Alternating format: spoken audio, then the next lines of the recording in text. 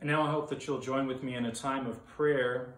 I'm going to light the compassion candle before we begin in memory of Dean Swanson.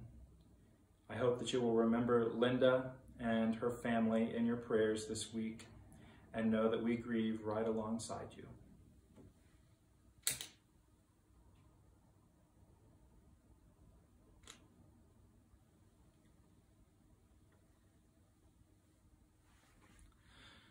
Now let us pray. O Lord, for a peace that passes all understanding, for a grace beyond bounds, for lives well lived, for family held close, for a rock on which to lay our heads, God, we're grateful.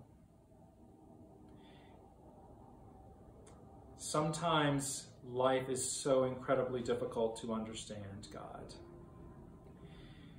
Help us to reach to you for that wisdom, for that understanding. Help us to trust in your grace and in your plan, and in all things to be grateful, Lord. You are the great physician. You are the great creator. And our lives and this very world are in your hands. God, I want to lift up Linda and the rest of her family today. Their hearts are broken, God. Heal them as only you can. Give them grace to face what they must face in the weeks and months ahead. And help us as a congregation to reach out in some small way that we might provide comfort and healing and be instruments of your peace.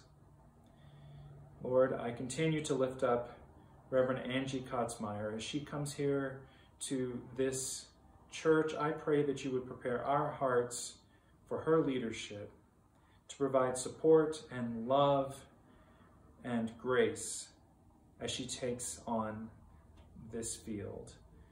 And for Michelle as she moves to St. Luke's, thank you for her ministry here, God, and please bless her ministry as she moves forward.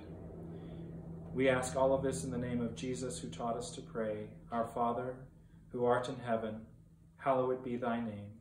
Thy kingdom come, thy will be done, on earth as it is in heaven. Give us this day our daily bread, and forgive us our trespasses, as we forgive those who trespass against us.